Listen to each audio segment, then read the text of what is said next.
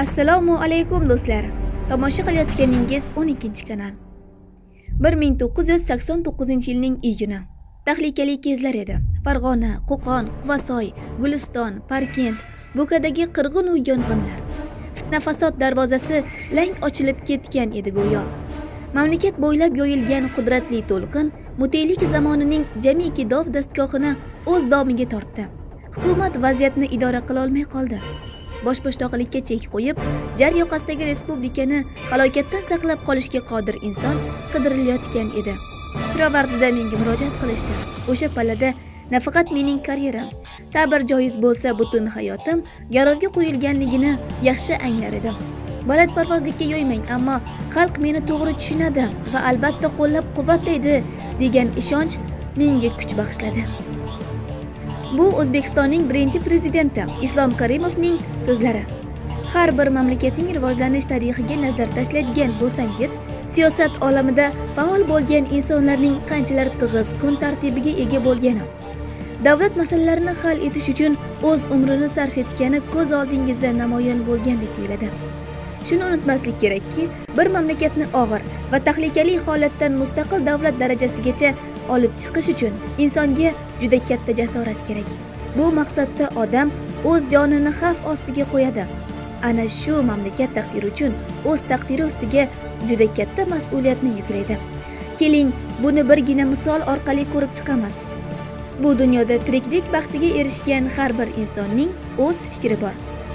Kimgadir yashil rang yoqsa, kimgadir oq, yana kimgadir qizil rang yaxshi ko'rinadi.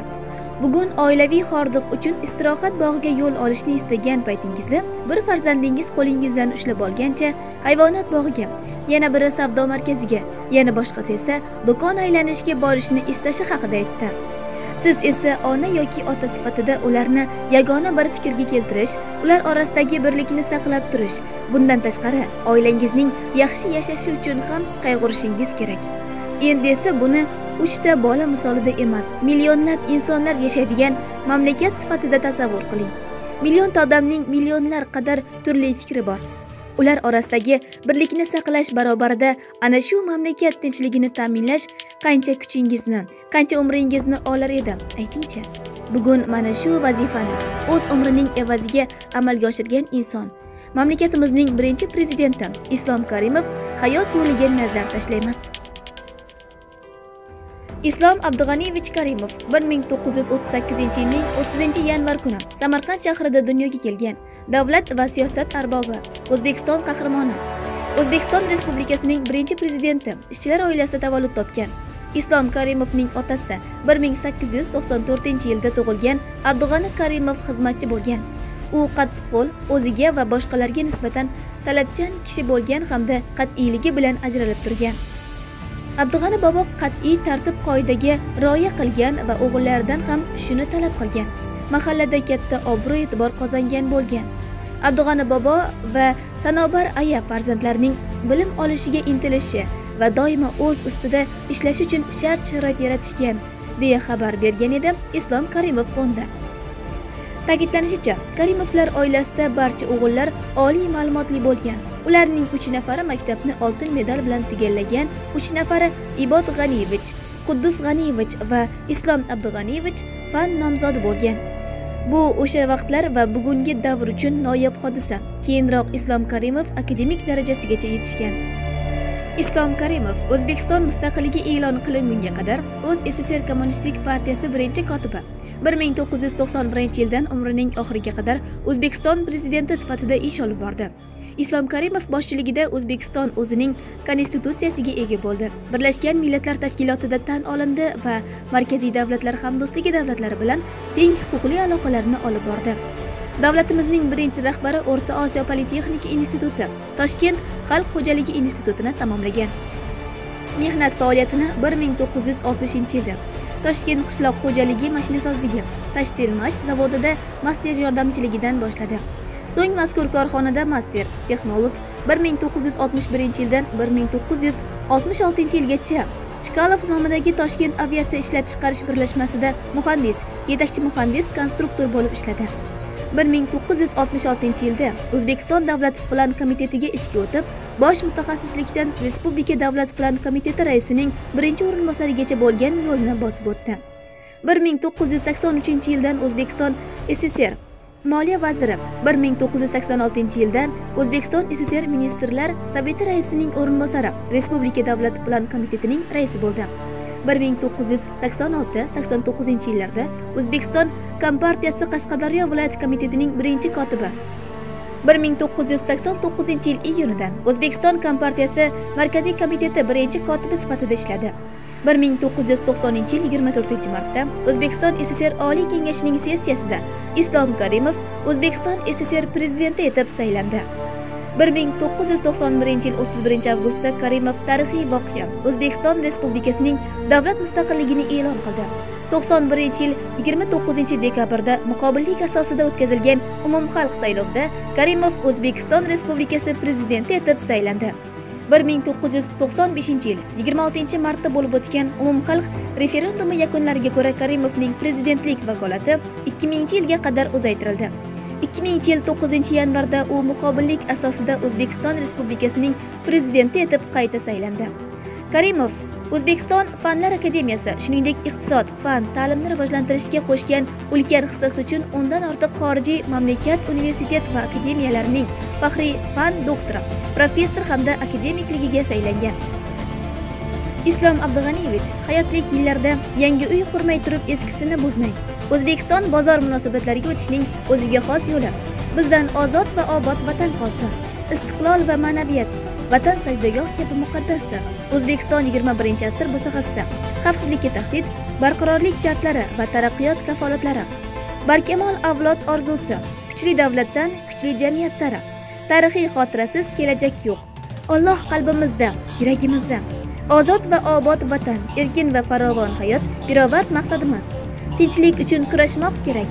O'zbekistonda demokratik o'zgarishlarni yanada chuqurlashtirish va fuqarolik jamiyati asoslarini shakllantirishning asosiy yo'nalishlari va boshqa asarlarda iqtisodiyot, ijtimoiy-siyosiy taraqqiyotning dolzarb masalalari tadqiq qilingan.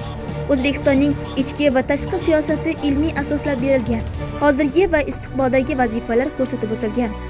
Uning asarlari ingliz, rus, fransuz, ispan, nemis, hind, xitoy, arab, koreys, turk va boshqa xorijiy tillarga tarjima qilinib, bir necha bor nashr ettirilgan. O'zbekistonning birinchi prezidenti Islom Karimov 2016-yil 2-sentyabrda Toshkent vaqti bilan soat 20:55 da Toshkent shahrida bosh miyada qayta tiklanmaydigan o'zgarishlarga va poliorgan yetishmovchiligiga olib kelgan miya qon aylanishining o'tkir buzilishi, ya'ni insult oqibatida vafot etdi. Islom Karimov 1965-yilda millati ukrain bo'lgan Natalya Petrovna Kuchmaga uylangan va oradan 5 yil o'tib u bilan ajrashgan. Islom Karimovning birinchi rafiqasi 2008-yilda 71 yoshda olamdan o'tgan. Ayol umrining ko'p yillarini O'zbekiston Fanlar akademiyasining Botanika institutida ilmiy xodim sifatida ishlab o'tkazgan. Ayrim ma'lumotlarga ko'ra, Natalya Kuchmi Toshkentdagi Botkina qabristoniga dafn etilgan. Islom Karimovning ushbu nikohdan Pyotr ismli o'g'li bor va ayni paytda Moskva viloyatida istiqomat qiladi. Ma'lumotlarga ko'ra, avvaliga bolakayga Rustam ismi qo'yilgan, ammo ajrimdan keyin Natalya Kuchmi barcha hujjatlarda uning ismini o'zgartirib qo'ygan. Islom Abdug'aniyevich 1971-yilda Tatyana Akbarovna Karimova bilan nikohdan o'tgan. Tatyana Akbarova rus va tojik millatlariga mansub bo'lib, Farg'ona vodiysida dunyoga kelgan. Islom Karimovning 5 nafar nabirasi bor. Ular kichik Islom Karimov, Imon Karimova, shuningdek Lola Karimova Tillayevaning farzandlari Umar, Maryam va Safiyalardir. Shu o'rinda Islom Abdug'aniyevich haqida so'zlay turib, uning farzandlari masalasiga alohida to'xtalmaganimiz sizni hayratga solishi mumkin. Shundoq ham barchaga ayon bo'lgan ma'lumotlarni qayta takrorlashni istamadik xolos. Ammo bir narsani aytib o'tishni juda istardikki, har ne bo'lgan taqdirda ham bu insonning mamlakat uchun qilgan ishlariga hech qachon ko'z yumish kerak emas. Ha, tan olish darkor. O'lkamizda hali qilish kerak bo'lgan muammolar yetarlicha. Kamchiliklar ham, oqsashlar ham yo'q emas. Lekin ushbu muammolar dunyoning yetakchi mamlakatlarida bo'lmagan deb o'ylaysizmi? Albatta bo'lgan. Shu o'rinda yana bir narsani alohida ta'kidlashni istar edim. Islom Abdug'aniyevich hamisha ma'naviyat masalasiga katta e'tibor qaratgan va mana shu jihat ham uning xizmatlarini yanada yuqoriroq martabaga ko'taradi. Ota-bobolarimiz Yaratganning nomini tilga olishga qo'rqib, o'z fikrini aytishdan cho'chib yurgan vaqtlarda Sovet hukumati rahbarlarining urinishlariga qaramay, insonlarga ko'z tikib, ushbu mamlakat bugundan boshlab mustaqil deya e'lon qilish uchun qanchalar jasorat, qanchalar kuch kerak. Har oqshom paytida, har tong yoki yo'lingiz tushgan vaqtda Islom ota masjidiga borsangiz yoki ushbu insonning hayotlik vaqtlarida o'zining tashabbusi bilan bunyod etilgan Minor masjidiga tashrif buyursangiz, duolaringiz orasida uning nomini ham tilga olib o'tishga aslo erinmang. Zotan bugun tinch va xotirjam holatda uxlaganingiz, tongda oilangiz bag'rida uyg'onganingiz, atrofingizda tahlikali shovqinlar emas, qushlar sayrog'i-yu daraxtlar yaprog'ining sokin shivirlab turishida, yo'llaringiz hamisha ochiq ekanligida ham bu insonning kattagina xizmati bor. Video sizga ma'qul kelgan bo'lsa, like bosing do'stlar. Yana ko'rishguncha omon bo'ling.